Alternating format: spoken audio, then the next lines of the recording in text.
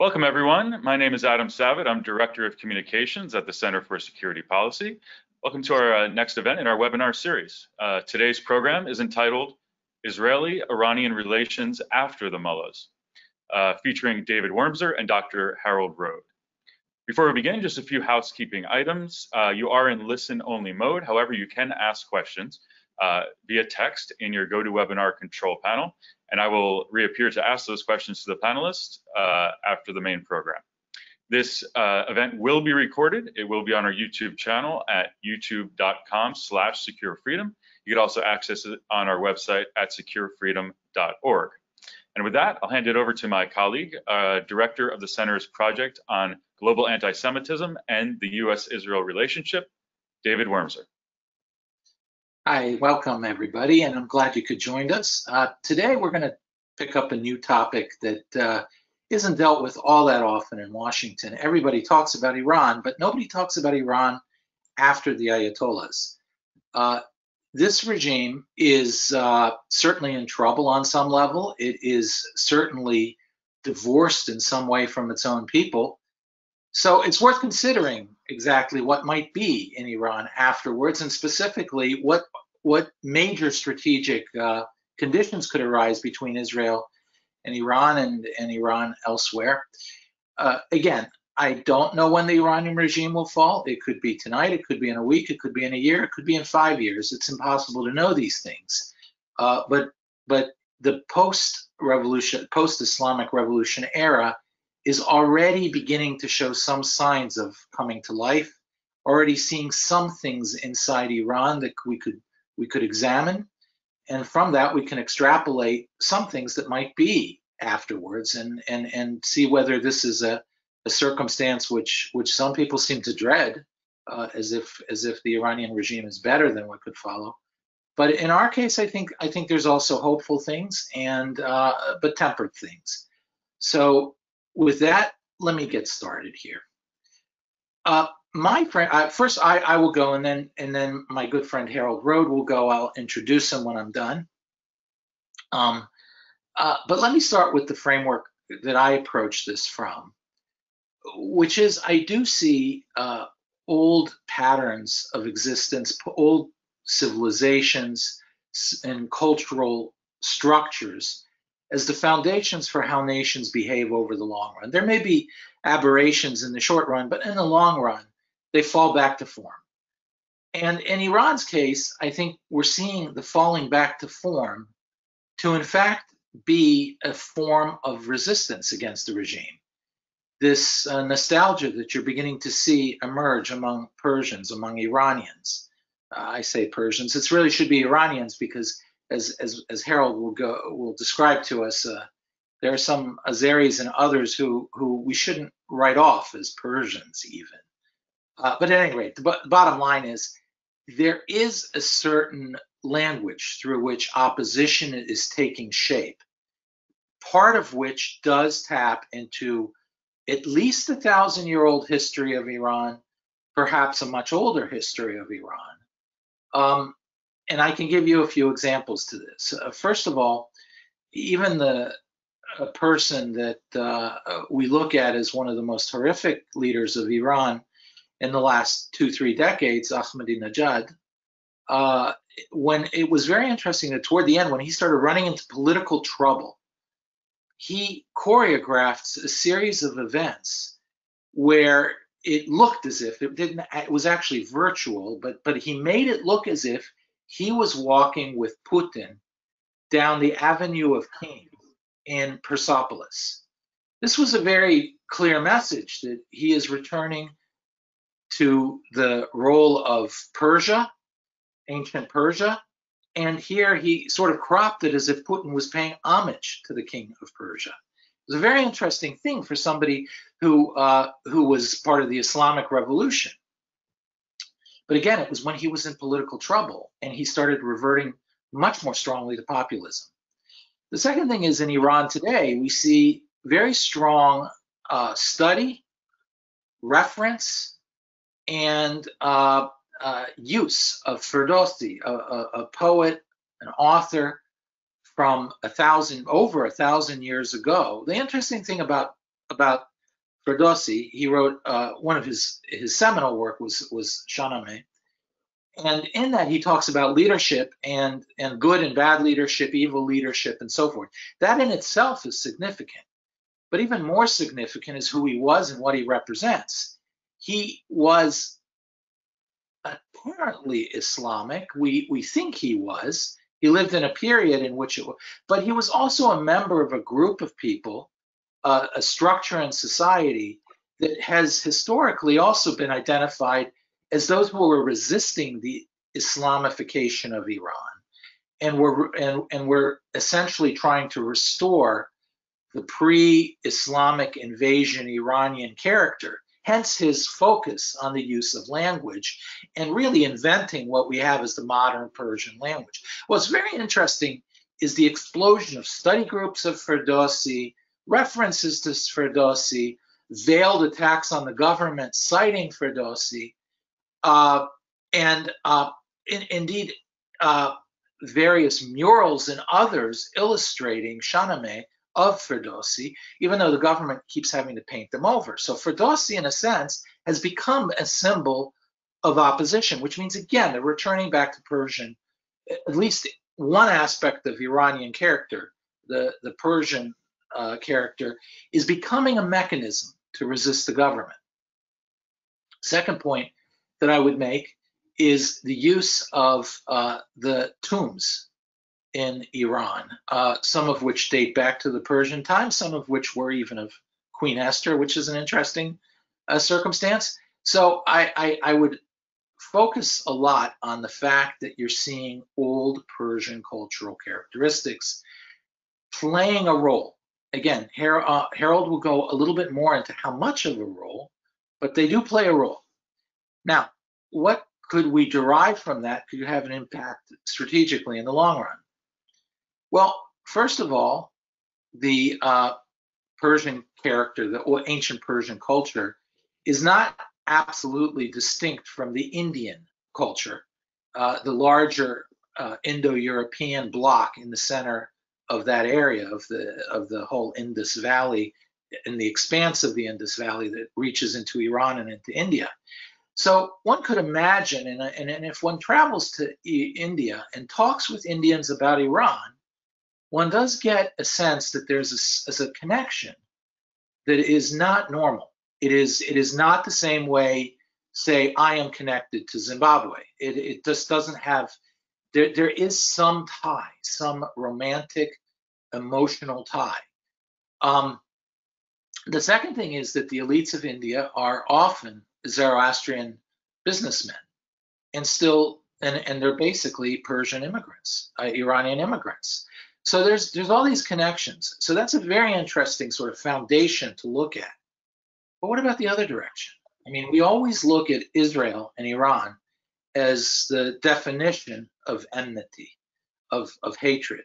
And with this regime in Iran, it really is the image of the saloon in the West when the sheriff walks in and says, this town ain't big enough for the two of us.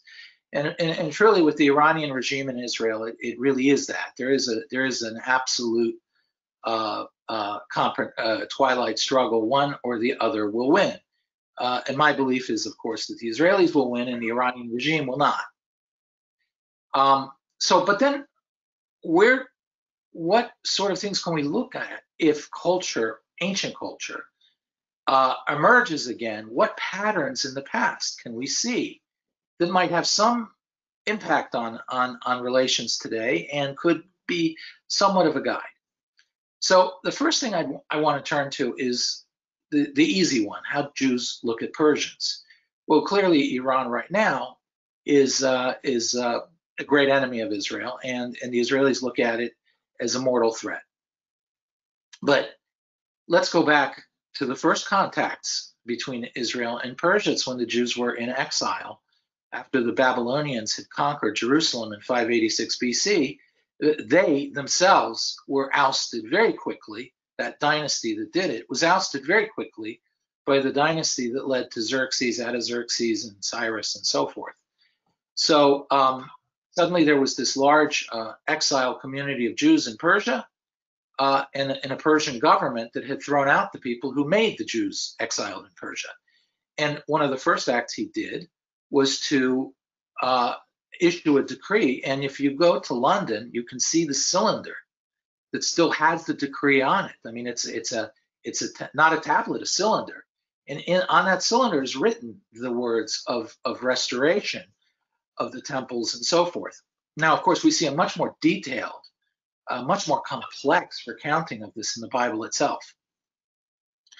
And I would note two things. One is the large, long, and quite detailed involvement of Persia's role in rebuilding Jerusalem and rebuilding the temple in Jerusalem. They didn't just let the Jews return.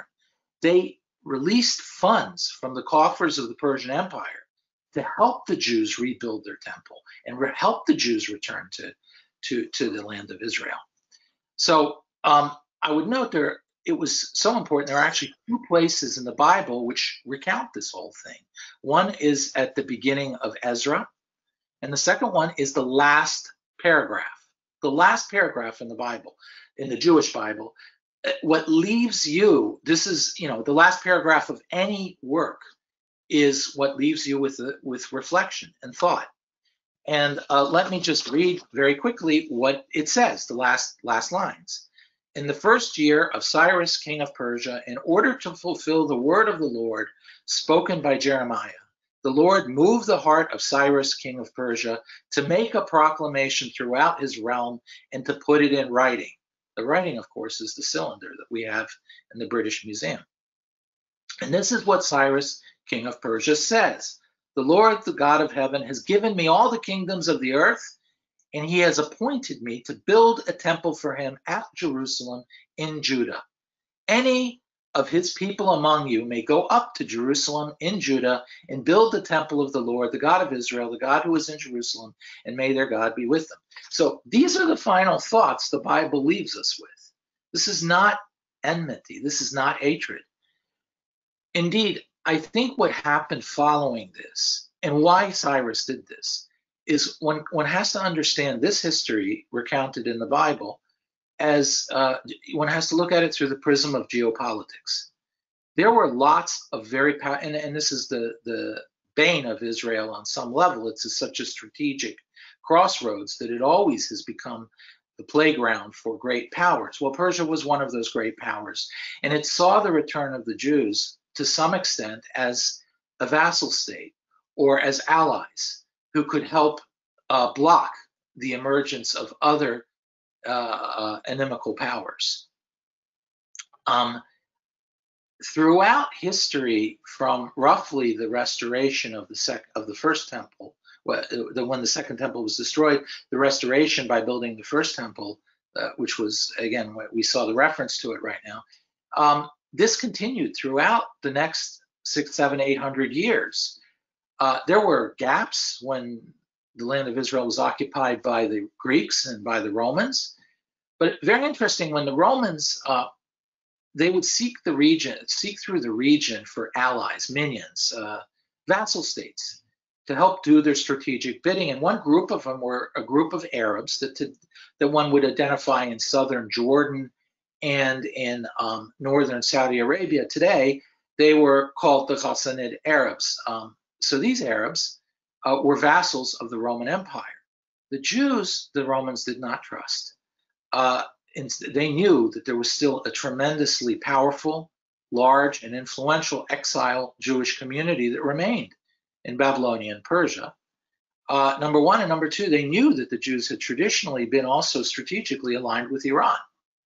So in many ways, the Jews were seen to be a bit of a fifth column. What's very interesting is this could probably be even an influence on the early Islamic history, because the rise of Muhammad's family name is Al-Harith. Al-Harith is the Arabification of the Roman word Arethas, which is, or Greek, Arethas, which was the king of these Ghassanid Arabs.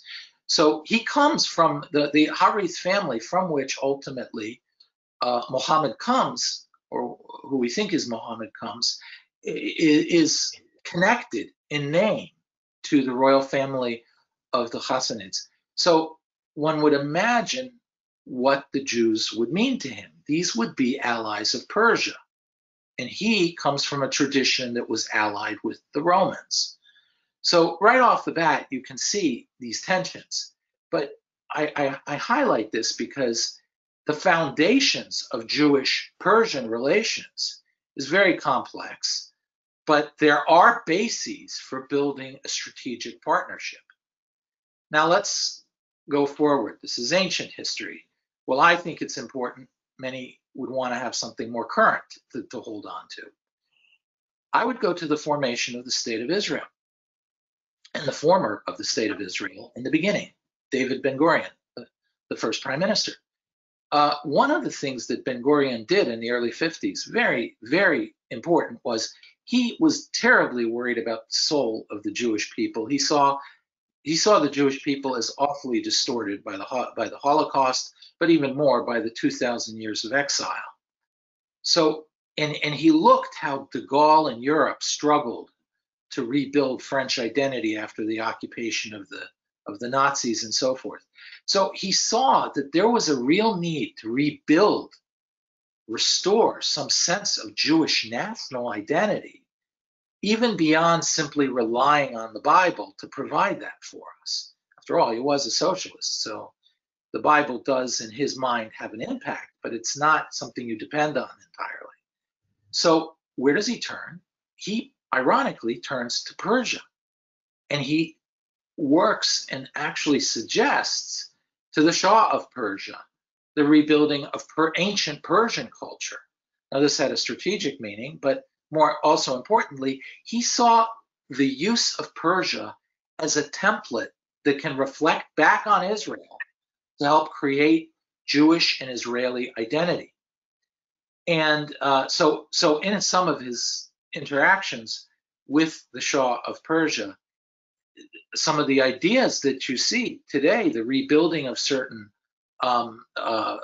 mausoleums and archaeology and so forth, some of the things that the Iranian people right now are referring to and hooking onto as a language of opposition was actually, to some extent, originally the product of discussions or contacts or interactions between the Shah of Persia and Ben-Gurion. So again, I think there's a very strong foundation that can be built on. It's again, as Harold will get into, it is not something that we can simply say, oh, well, that's it. It's going to be great. They're going to be friends, strategic allies. This is like Britain and the United States. No, it's not. But it's something to keep in mind, reflect on, build on, and eventually it could be one of the pillars defining that relationship. So I've gone on long enough for the moment. Let me turn this over to Harold Rhode. Let me introduce you first to Harold. You can look up online who Harold is, and it will tell you that he was all sorts of very senior positions in the Pentagon, advisor to the Secretary of Defense, to the Office of Net Assessment. He was in the Office of Net Assessment for a long time, and so forth. He's retired right now. But those of us who really know Harold know the real biography of Harold. The real biography of Harold is that there's nobody on the face of the earth who represents the spirit and depth of knowledge that the great Middle East scholar that we all live in the shadow of, Bernard Lewis, represents. And Harold truly is his protege. The second thing is Harold is what is the glue that holds intellectual networks in Washington together. And all of us, Washington would be an impoverished place. People don't understand how Washington works often. Well, it's the building of ideas and political fighting, but Washington is also about political communities, almost tribes in some way. Well, Harold is the tribal leader. He's the one who put a whole group together. So he plays a very important role in that way. And then finally, Harold has an unchained mind, untethered mind. So Harold thinks crazy thoughts all the time, which turn out to be the most forward-leaning and most perceptive insights that eventually the rest of us realize was quite true and quite accurate. And so he's the generator of ideas. The initial the initial draft of ideas often. So without much further ado, and in that informal introduction to Harold, I turn it over to my friend. Dave, thank you, and I can only hope that I live up to what you just said. I know, I would say, as our late mentor Bernard Lewis said, I know how little I know. I'm 70 years old. I've been working on the Middle East since I'm about 14. So it's a long time, a lot of experience, and a lot of conversations. And what I would like to do in the next few minutes is take off, really, just add maybe a few things to what Dave said. And I want them to talk about Shiism, Sunnism, where Iran fits in, the Iranian relationship with Islam, because it's very much a love-hate relationship. It's not today. There are many young people who will say, I hate Islam. Yet, as they say that, their intellectual way of thinking is so influenced by it. So anyway, when does this battle between Persia and Persia is Iran? We could use either, really, it's the same word, one word for two countries, let's say, or civilization. When does this battle start? It starts in the sort of around the 640s, 650s, when the Muslims coming out of Arabia, they conquer and defeat the Persian Empire. The Persian Empire by that time was already 1,100 years old. That's 1,400 years ago. Who are these desert nomads, as the Arabs, as the Persians would refer to the Arabs? They called them lizard eaters, rodent eaters, and a lot worse. Who are they to come out and destroy us, one of the most highly civilized civilizations on the world, ever in the world? And it killed them. Now, for the next 300 years, we don't know much about Iranian history because they were totally subsumed by the Arabs. And they become Muslims, whatever that means, and we're not exactly sure. But there was 300 years later is the reemergence of Persian culture. Now we write in Arabic letters. Upwards of 70% of the Persian language over the years became Arabic words. Now, Dave mentioned Ferdowsi, the writer of Shahnameh, which is the Book of Kings, which was written, again, as Dave said, over about 1,000 years ago. What was the goal of this? It was, we will help you Arabs. We're Muslims like you, but we will help you run this empire that you have created because you are inferior and don't know how, and we have this historical tradition. Now, what was interesting about the Book of Kings, the Shahnameh that Ferdowsi wrote, is that it has 50,000 quatrains. It's poetry.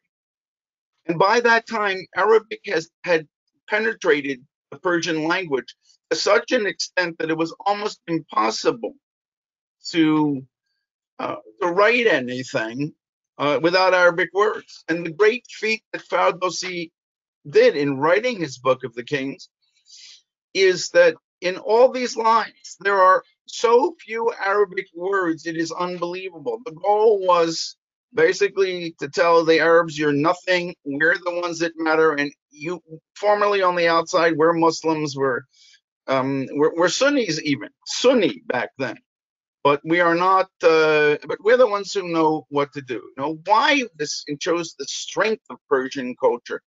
Why this is important is when the Arabs came out of Arabia and conquered all of what is the Arab world today, within 100 years, the language really, which was Aramaic before, really, they had Arabicized and Islamicized most of the area. The classic cultures were gone, but not Iran. Iran stops this Arabizing, shall we say, the whole Islamic world. Now, what does this mean and why is it important today?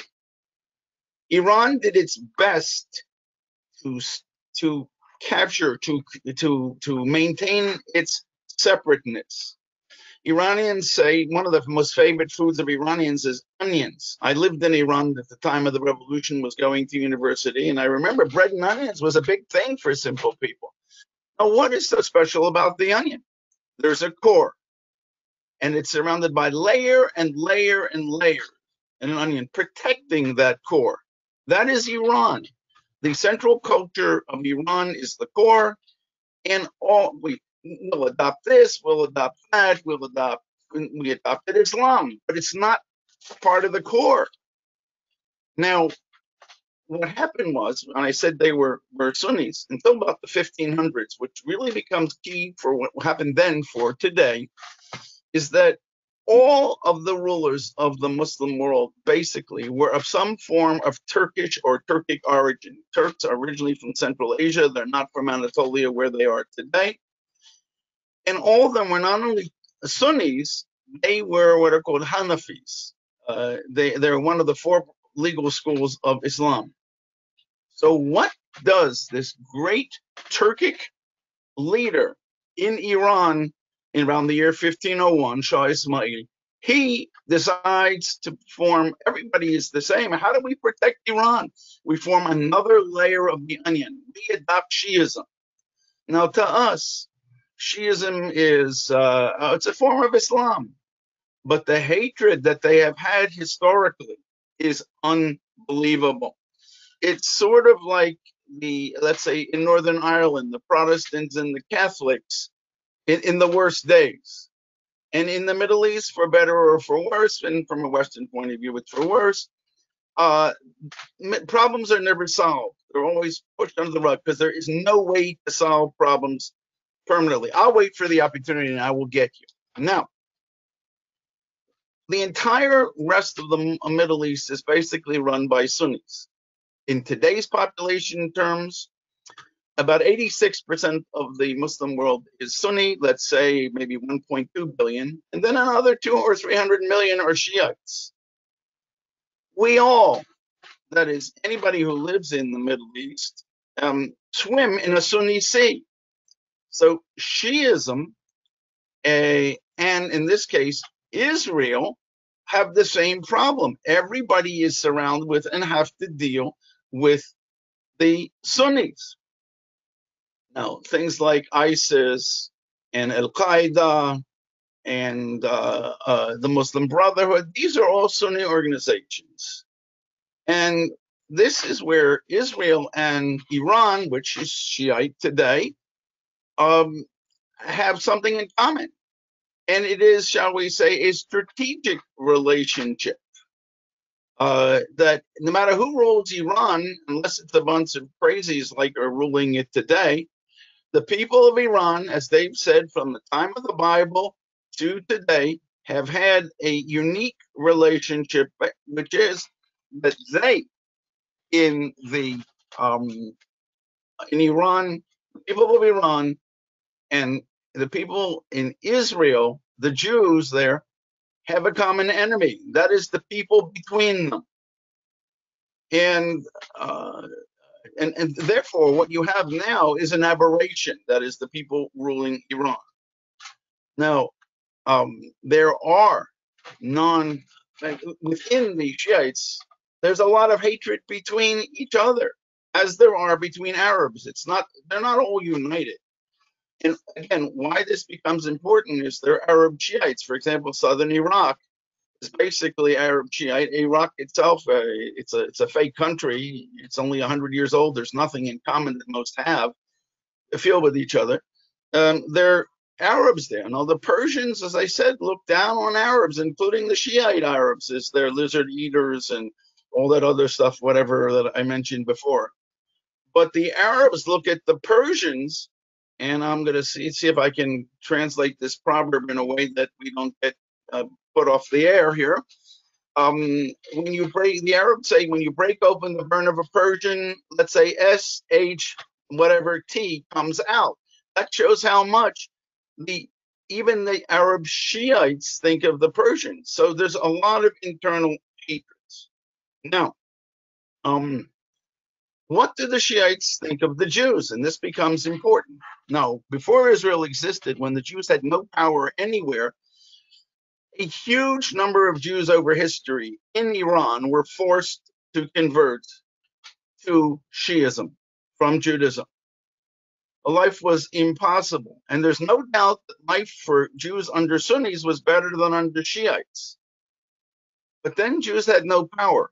Today, they have power. They have Israel. And Iran is Shiite. What do they both share in common? That the Sunnis want to destroy them. So it sounds like there's something in common. Let me give you some proof of this. Southern Lebanon is filled with Shiites. They're Arab Shiites by and large. Now, when the Israelis moved into southern Lebanon in 70, I think it was 78 or so, something like that, or then also in 82, 83, the way the Shiites greeted the Israelis was as liberators. How do we know? The Shiites lined the streets, are clapping, are throwing flowers at the Israeli tanks and whatever forces are moving in, and throwing rice at them, all of which are signs is thank you, thank you. Thank you for what? For liberating us from the yoke of the Palestinian Sunnis, because Palestinians are all Sunni. There are a few Christians that are still left there, but it's overwhelmingly Sunni. And these people were oppressing the Shiites. So you see here a natural bond between these two oppressed peoples, the Jews and the Shiites. Now, with all the amazing things that are going on within Iran today, a lot of our people are saying, oh my God, there's so many ethnicities in Iran that the fourth people who oppose the government, we should play the ethnic card in Iran. Now, it sounds very good, I guess, to the Western ear, but it is extremely dangerous, and here is why. The best theoreticians of Iranian nationalism are what are called the Azerbaijani Turks. The Azerbaijani Turks live in northwestern Iran by and large, and there's a cone which goes to Tehran. Now, I can tell you, the first time I was in Iran in 1977, I spoke a good Turkish, but I knew Persian grammar, but I didn't speak Persian very well. And what I found in Tehran is that I could use an Azeri Turkish and Turkey Turkish are basically dialects. I want to say they're closer than Southern English, Southern American, excuse me, let's say the Southeastern American English, and shall we say the Northeast Coast. They're mutually intelligible. There are a few phrases here and that you learn, you pronounce it, but it's the same. Now, how is it then? The Persians very clearly is Persian nationalism that they've described here. How is it that the Azeris are, I want to say, they see themselves as more Persian than the Persians? And it's a very interesting story. I mean, this sounds sort of the oppressed, that is the Azeris, are saying, we're the real Persians. How are they the real Persians? It's that they are descendants of the Medes and the Parthians. I'm not exactly sure. I can't remember the name. It escapes me. These are the people who were true ancient Iranians. And rumor has it among them, and they have a lot of stories, that the land was conquered in about 1401 by Timur-Lenk, who was a Central Asian Turkish speaker, and he hated Persians. And he cut out, this is according to the rumor, 400,000 tongues of Persian speakers in what is Azerbaijan today, that is Iranian Azerbaijan. And that's how they were forced to speak Turkish. But the real language is Persian. Now, that's how they think. So the fact is that if you add, I tend to think that the Azeris, the Azerbaijanis in Iran are probably slightly larger than the number of Persians. And this is spending a lot of time in Iran and learning about this country. over the years. There is no way you're going to be able to divide Iranian, Azerbaijani, Iranian, as they would say, Azeri, and Persians, because together, and there may be 75%, maybe even more, of the country. So playing the Azeri card, which all sorts of people have talked about here in Washington, is can only backfire. The Israelis understand this very beautifully. There are some people who even there, who believe that it's a good idea to try to play the ethnic card. And here's even the proof. When the Soviet Union broke up, now about 1/4 of the Azeris today live in what was formerly Soviet Azerbaijan. These people came to America, and they were the scholars they were talking, and they were, a lot of them talked to me. Again, I can speak with them. I don't speak Russian, but I speak Turkish. And they had a real problem. And that is that they were sure that once they were free, that the Iranian Azeris would want to join them as an independent state, not part of Iran. And they were sad, and they said, why is it that the Iranian Azeris say, we're Azeri, but we're Iranian Azeris, we're Iranian. In other words, Iran, Persia is what matters more than anything. So I wouldn't play this card that a lot of people talk about that they want to do. And I would also say, from our point of view, it would be a very good idea not to be involved, either the United States or Israel. And I think Israel is better at knowing politics inside of Iran than America, from simply my experience. Don't try to support one group versus another, because Iranians culturally can very easily tell you everything that you want to hear. I can give you from personal experience. A senior Ayatollah, not a grand Ayatollah, from somewhere in Iran,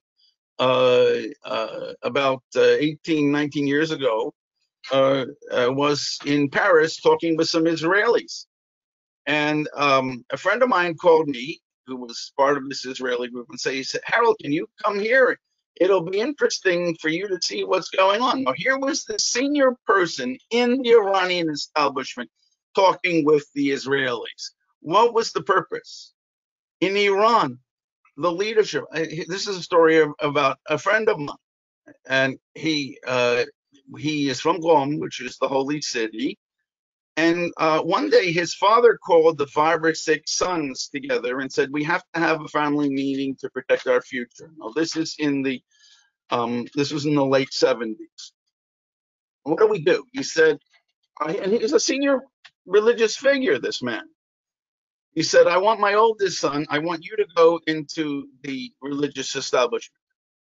The next son, he says, I want you to be part of the Tudeh. Tudeh is the Communist Party of Iran.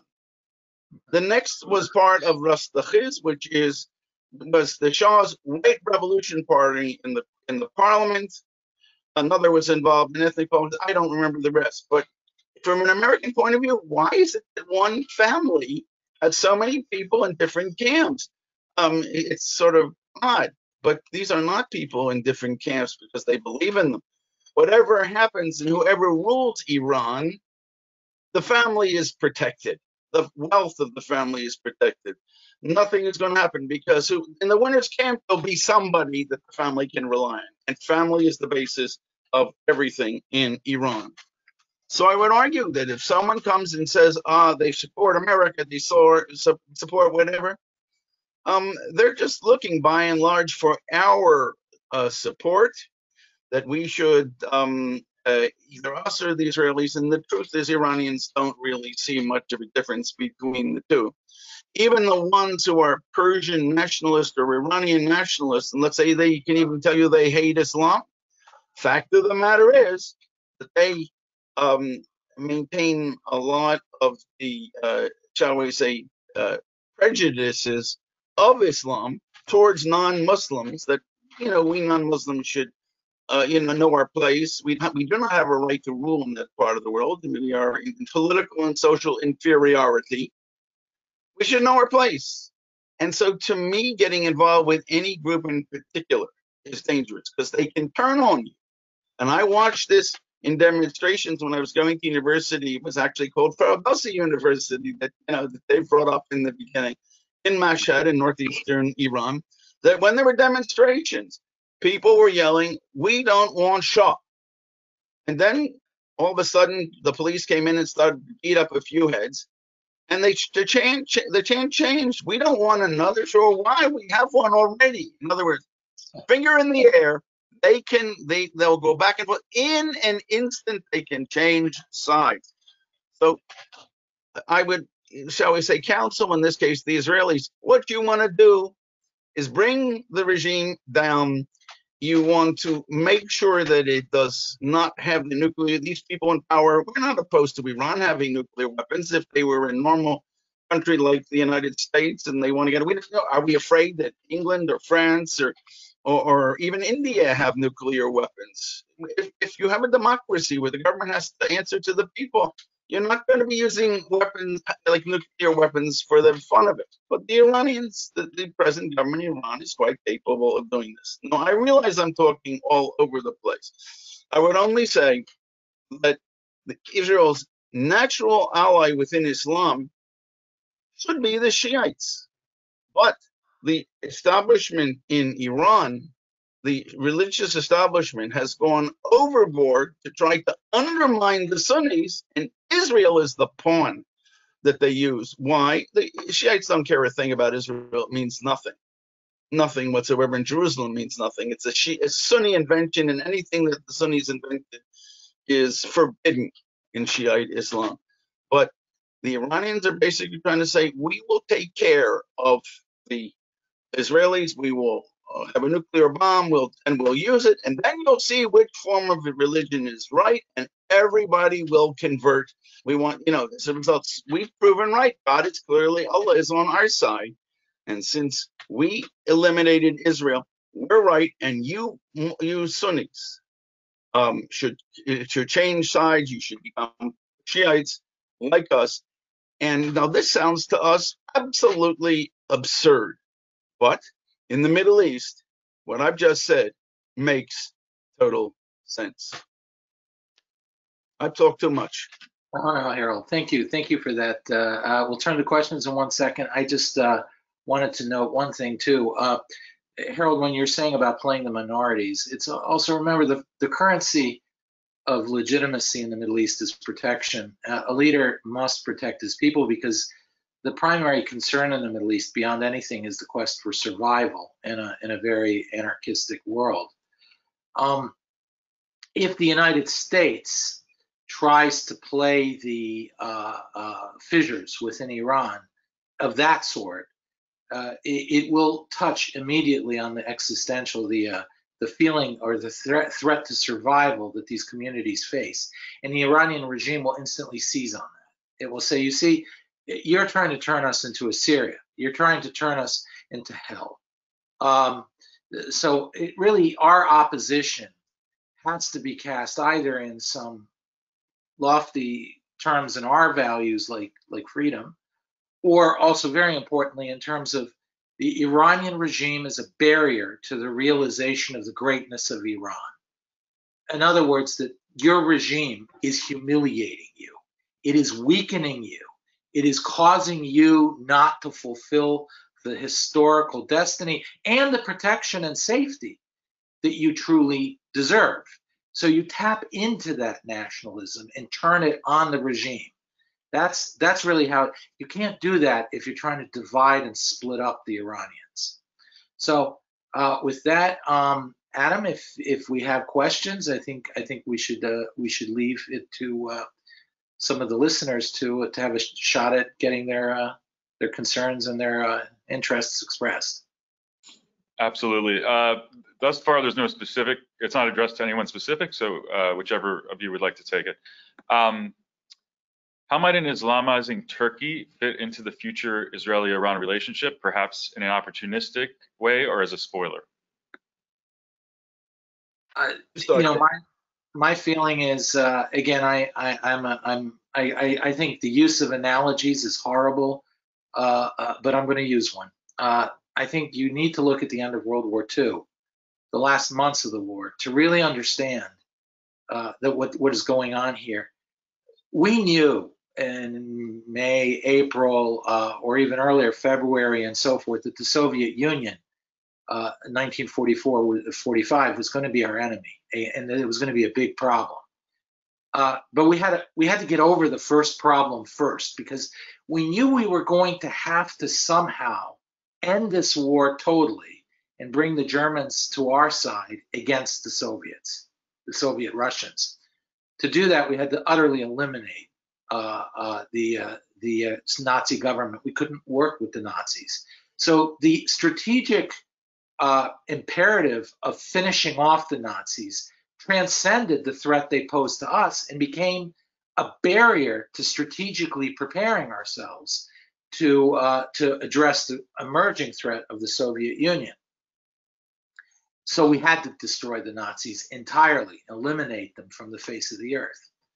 This is where we are with the Iranians and the Turks. I think everybody in the region, Israel included, understands the emerging threat of Turkey. It is a very grave threat. It is a very serious threat. It reaches across the Middle East. It reaches deep into Europe. The Turks have fingers all over every capital in Europe, through exile communities, through Muslim Brotherhood communities, and so forth. The bottom line is everybody in the region is beginning to organize around the threat of Turkey, but nobody can move on yet beyond the threat of Iran, because that's still the active, acute, and very serious threat. So we're in that position where the imperative of eliminating the Ayatollah regime, moving beyond the Ayatollah's regime in Iran, is now not doing so is the barrier to strategically preparing ourselves where the region is going. So it isn't anymore just, I'm not belittling the threat Iran poses to Israel. This is a very grave threat, and hopefully, and perhaps in the last few weeks with all these horrible accidents, the Israelis are dealing with this problem, or somebody's dealing with this problem, or maybe Allah is dealing with this problem. But at any rate, the problem is being dealt with on some level.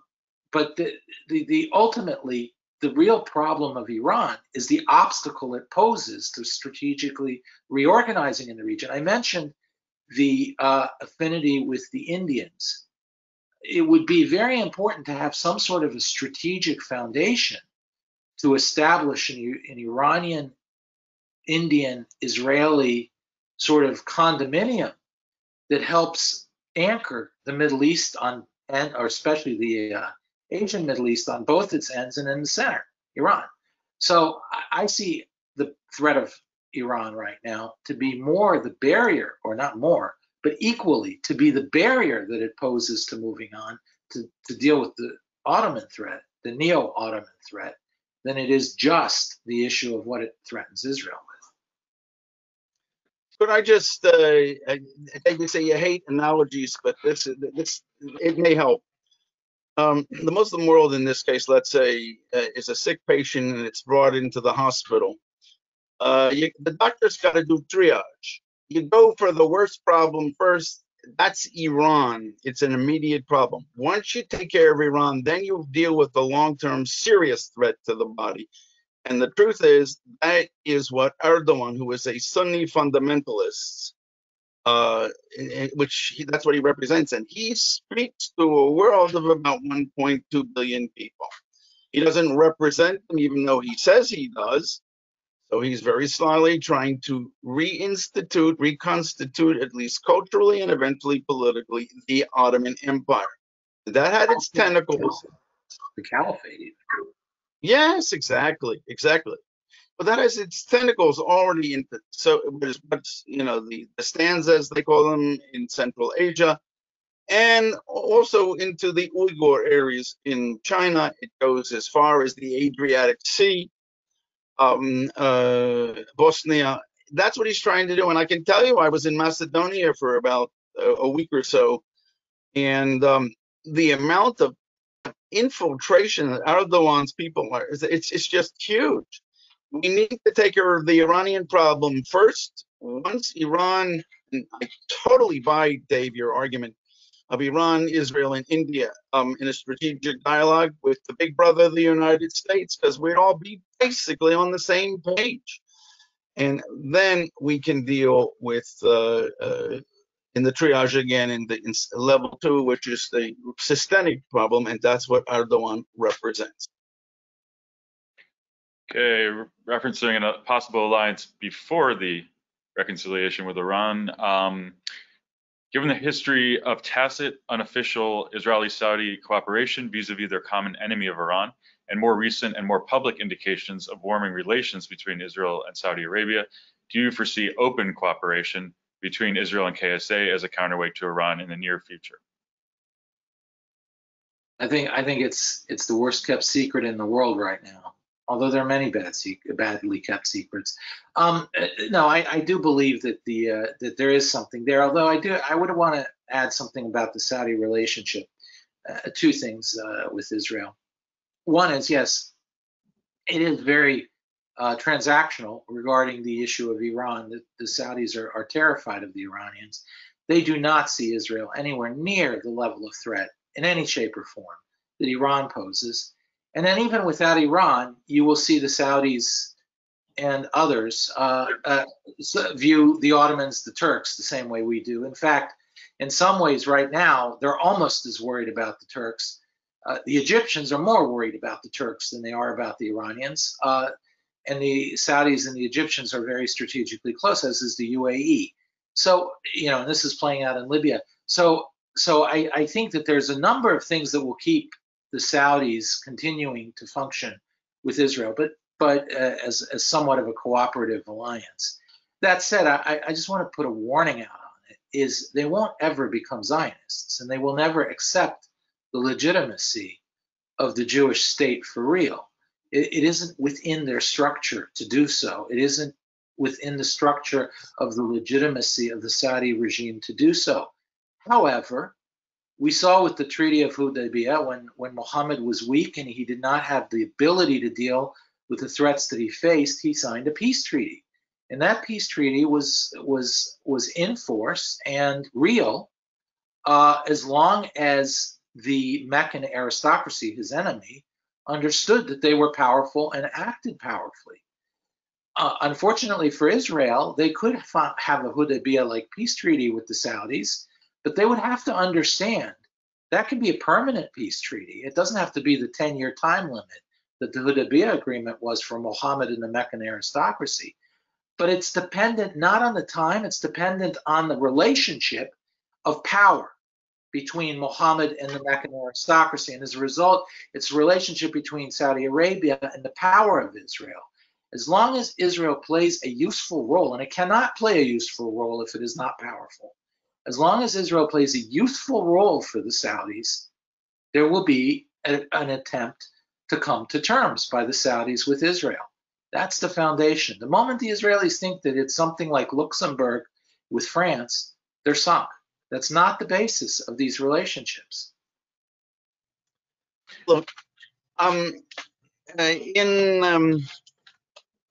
Israel, from a Muslim point of view, exists on Muslim territory. It belongs to the Muslims forever. Anything that's ever been conquered by the Muslims belongs to the Muslims forever. Muslims cannot, in their gut, recognize Israel's right to exist as a Jewish state on Muslim land. That's how the Saudis think about this. Israel, as Dave said, as long as Israel is powerful, everything should be all right. But that's why it's useful. The moment that Israel it appears weak or unsure of itself, Saudis are going to need other protectors, and they'll go elsewhere. It's the reality of the world there, and they can make all sorts of temporary agreements. Like they've talked about Hudaybiyah, this agreement. It's a temporary agreement until I can be strong enough to overpower you, my enemy. That's the Middle East. What role, if any, could the Jews who remain in Iran play in a future reconciliation? Zero. Yeah, that's my feeling. Let me answer you this way. First of all, whatever they say in public, they know they're in trouble. They have supposedly a representative in the Iranian parliament, and whatever the Iranian parliament says, his goal is that Jews who want to stay there shouldn't die. That's why he says what he does. The truth is that when Israel was reestablished in 1948, there were many Iranian Jews who were quite useful in that relationship. If you ask what the Jews really think in Iran, not what they say in public, an interesting story. There is a Swedish Jewish woman who runs around the world and finds Jews in impressive countries. She's a journalist, and she got a visa to come to Iran. She has spent quite some time, about a week, with the Iranian Jewish community, and there was always a minder, that is a government minder, to make sure that no one said anything wrong. Now, she came to synagogue on Friday night. Now, the minder was a man, so the man couldn't go up and sit with the women. And the women there were asking her, they knew she was a foreigner, have you been to Jerusalem? Have you seen the wall? Have you seen? And they were almost crying. That's obviously what they really thought. There was no minder there, where the women were afraid, oh my God, if they say, they're going to get in trouble. There are only somewhere around 6,000 to 8,000 Jews left in Iran. Almost all are in Tehran, maybe a few in Shiraz in the south. But the best thing they could do from their own lives, but I'm thinking as a Westerner, is get out. You know, their response, I'll tell you, because I lived through the beginning and middle stages of the Iranian Revolution, and I ran around the country after we fled from the university and trying to beg these Jews, get out, because I know at the time Israel was sending airplanes to just take people, you know. And their response to the Jews is, we've been here for 2,600 years. We survived. We'll figure out how to survive again here. No, I don't believe that they have any useful role. Yeah, I don't have much to add to what Harold said. I'm not even sure that the role of Iranian Jews who immigrated to Israel over the last 50 years is that significant anymore, especially since, you know, you look at Israel, one could have had a conversation about this 20 years ago, but what exactly is an Iranian Jew in Israel right now? He's married, he's married to he's probably 50, 60 years old, and he's married to a Jew from Poland or from Yemen or from Iraq, and his kids are mixed. They're Israeli. There's too many halves in their stew. So I don't even think that the Iranian population in Israel is a very significant factor here. Got it. Well, we're down to 2 minutes, so perhaps some closing comments, and we'll close it out. Harold, you want to go first quickly, and then I'll wrap it up? Dave, you talk. Okay. Well, you know, we talked a little bit about the Khan class, the group of people in Iran that Ferdowsi emerged from, the Shanamid dynasty, which was and how this is the foundation of Persian culture. I would really urge people to think seriously, because the Iranians are thinking seriously about this period. And I think the history of the Middle East shows that history in the Middle East now matters. The last 100 years and the laws, the rules, the patterns were really bizarre.